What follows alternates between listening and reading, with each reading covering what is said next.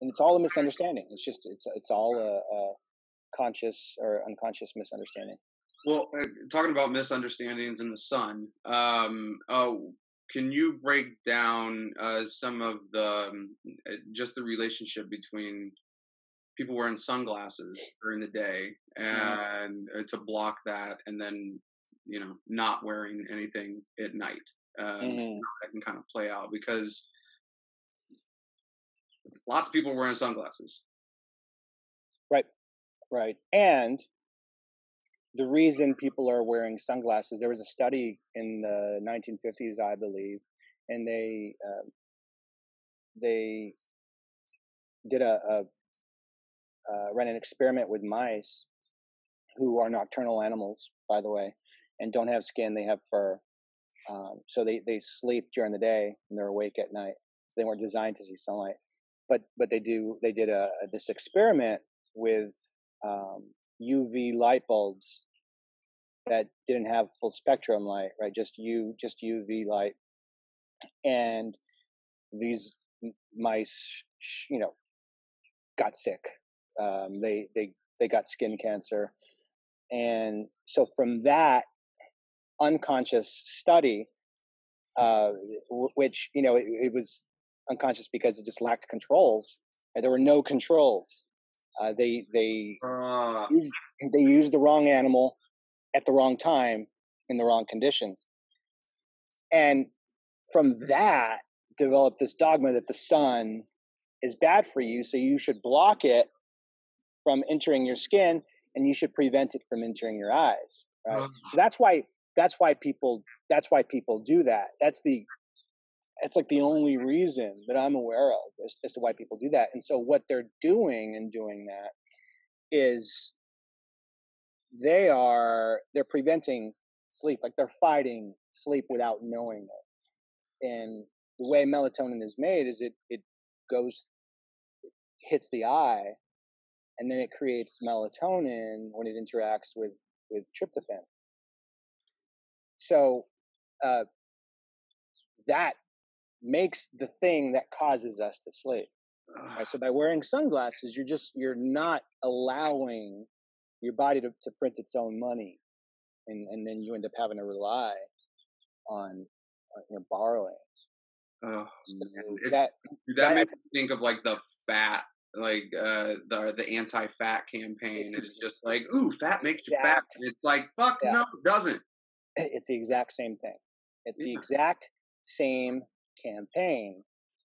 It's the exact same campaign. And just like the other thing I talked about with the divide that we were talking about, it's like, this is happening again. We're divided again. What is behind all of this? yeah, And for me, there's the one thing I know is that there is not.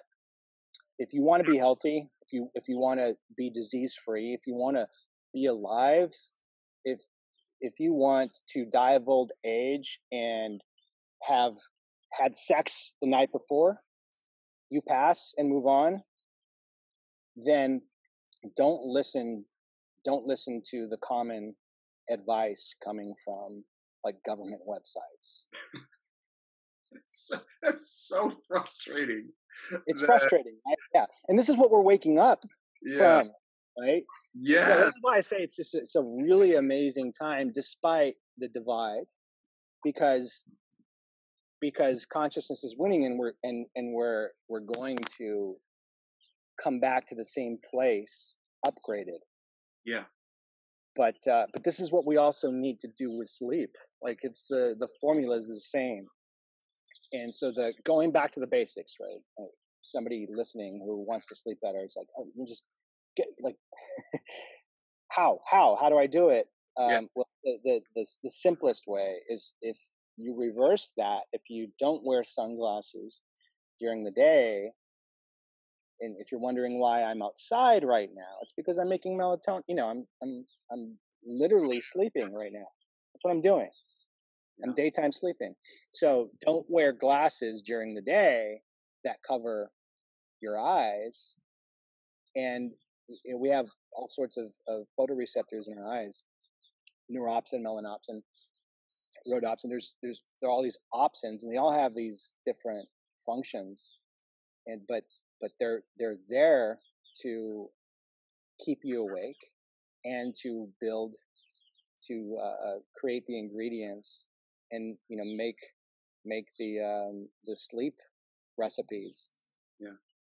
And so if you allow your natural circadian functionality to do its thing, and then at night block the unnatural light, Yeah. whose frequencies mimic sunlight, but in a non-healing way, just in a stimulating way, Mhm. right? Those same frequencies, like 430 to 465 specifically, start to tell your brain, like, hey, it's daytime and you should be awake right now. Here's a little bit of cortisol. Here's a little bit of adrenaline, right? So it the impact is profound if you just make that switch of letting your eyes see the sunlight and then not letting your eyes see the blue light, the LEDs and the fluorescence.